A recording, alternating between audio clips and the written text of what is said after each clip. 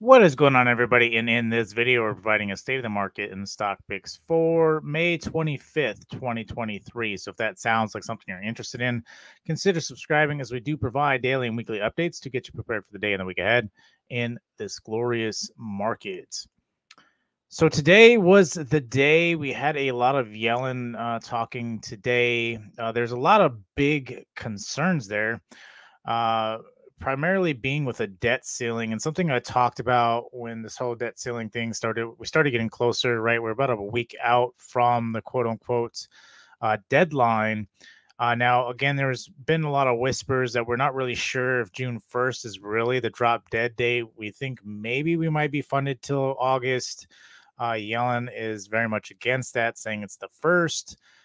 We don't really know what the exact numbers are. From what we assume, or what I've heard, is essentially that from after the taxes and everything, the Treasury essentially didn't get as much as they expected, and so this is why we're kind of dealing with this June deadline. Now, something that is very interesting is, and I talked about, like I just discussed, is Fitch is reporting considering cutting the U.S. credit rating from triple A. This is what I talked about before. I was more concerned about this happening than actually defaulting. Now, this happened back to us in 2011, and the stock market essentially crashed, right? And because again, we got our credit cut, right? That's definitely not a good sign. And so that was my bigger concern, and the fact that it's being mentioned right now is not a good sign, and considering that they are not hitting a deadline or a deal, is again very, very concerning. Now, with that being said, you still have all the other things going on. You still have the Fed potentially raising and increasing rates.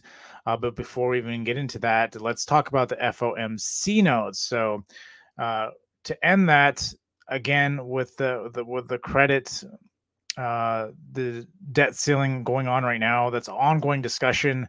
The fact that they're bringing it up now means they're probably pretty close to actually downgrading the U.S. Credit rating, which is, again, not a good sign. Again, that alone would crater the market.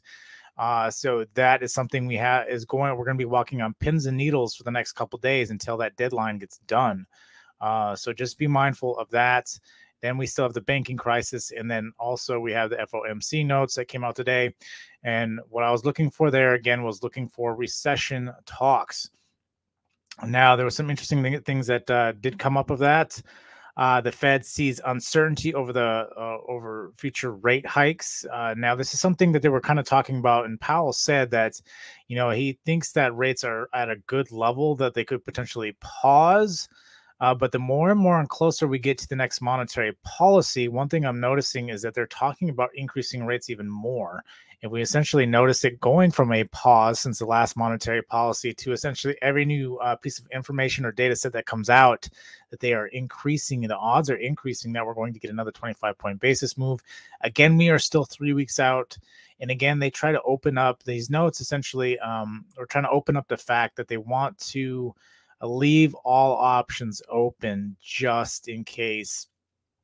They did talk in the notes about default threatening tighter financial conditions. Again, if we get a downgrade, that's going to cause a huge problem, especially for the banks. You understand the banks are in a bad state anyway, right? But the Fed sees a mild recession in late 2023. Again, there's more recession talks. Again, people are trying to look to see, is it the majority of the Fed that is really feeling like this is going to be a recession? Again, I already feel like we are in a recession. It's only going to get worse into Q3. Inflation is still unacceptably high. Again, we are supposed to be at 2%. They aimed for 2% by July. Again, I don't see that happening. I think inflation from this point is going to get very sticky into what's going to be the problem. Additional policy firming may be appropriate. So, again, talking about credit and other potential credit issues there, tightening, continuing to move forward, and essentially using other tools to try to kill demand is what the Fed is trying to do. And so you got that, and then you have the market in which, and there's some odds favoring the market, and you can see why the market's kind of holding as well, because on normally what happens, the odds are in favor that when we do hit a pivot, the market does push up for 3 months. Now that's in favor. It has gone down, but also understand that after the 3 months and when we actually start cutting rates, right, the market drops about 20%, 7 out of 9 times. And the other 2 times that the market actually stayed positive on cuts, the market levels were normal. We didn't have inverted bond yields like we do now. The market cratered 20% with it, and when we had inverted bond yields like we have now. And so that's what I'm saying. There's a lot of misinformation going on here, and there is a battle, right? You can't really say that we are in a new bull market because there is a battle, and we're only pumping off of this news that maybe investors are educated to know that, after a pause, the market will push up. But how far will it push up, right? Will it only push back up to 4,200, or will it push up to 4,300? The question is we've been chopping a lot, and so there will be a huge move, but which way will it go? Is the question. And again, considering that we are facing the debt limits as well, if we get downgraded for that, that could be what essentially does it. What calls upon the Fed to have to pause immediately and then potentially start cutting rates. Right. And that might lead into more. Well, if we're already selling because of the debt ceiling stuff, you might as well price in a recession at that point and then take it from that point. And it could lead into a cascading effect. And so that's one thing you definitely have to be careful of. Again, not saying you can't take advantage of this market. There's a lot of people that are in cash because of what's going on. The market is very misleading on which direction it's trying to go. Especially since you have a lot of retailers whose knowledge of the market has been only up for a very long time. And last year was a very challenging year for a lot of people that realized that the market just doesn't go up. So like I said, we still need that normal cycle. End of year, I think that's projecting a little too far. I think we are in a recession right now that the Fed is determining. Again, I think the Fed are overshooting this, something I've been talking about. And I think that will come back and nip him in the butt here pretty sooner than later. And I think that the way they see it, we do have GDP tomorrow. So if we started getting negative GDP, which we've seen huge drop in GDP, and then you have the PCE on Friday, again, if anything, leading more so towards recession is going to be very, very concerning. And then we got a little ways here before we're going to head into June, and then we got one more month before we start the whole earnings cycle all over again. And so, again, there's a lot of information going on, but right now we're definitely going to have to see what does play out. And so from that being said, again, anything can change. If we get downgraded, you're going to have to be careful of that, because it's happened to us in 2011 with Yellen, with Biden as VP, right? This has happened, and we essentially cratered, right? And maybe that is a catalyst we're looking for. We're looking for some sort of catalyst. Maybe that pulls us down enough, and then who knows when the timing of the recession, those numbers will drop. So again, we'll play it by ear. But right now, NVIDIA did really well, as far as I'm aware. And they kind of pushed a lot of the tech industry back up, because there was a lot of talk about AI. Obviously, that's a hot topic. That's why essentially the index is even up from where it is, because everybody's running to the safe havens, and those top 7 stocks are tech or growth stocks. So that being said, let's take a quick look at what we got for technicals. So technical wise, oops, I jumped to the wrong one here. Let's look on the daily here. Again, back down at that level, to that roughly around that 41. We're going to see if we can break this. Ultimately, we may go down to 40.58 if we break that tomorrow. Again, this credit thing, you have to understand, and this is a really big concern. If we get downgraded, that's going to set us back, right? And understand that's going to lead more into a depression, a global depression like state if that has happened.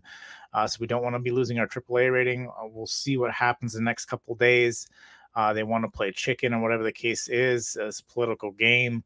They're going to have to come up with something quick. And if it doesn't, I don't think we're going to default, but a downgrade is just as bad.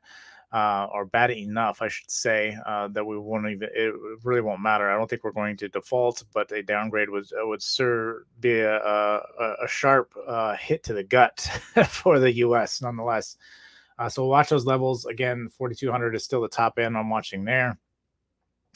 Bitcoin is losing some steam. As well. It's down to 26.23. Again, not looking too great. The market doesn't look really in great shape either. If we get downgraded, everything's going to go with it, Bitcoin included. Crypto, still watching this 24K level. See if it holds there. If not, could be headed lower, again down to the 16 level. So could be a strong possibility there. Tesla started showing some weakness early this morning, kind of gave it a little bit of a pop today. Again, anything AI chip related, because of NVIDIA and AI related. So everything kind of pops after hours. We'll have to see how that holds overnight, but it did have a bit of a pop there.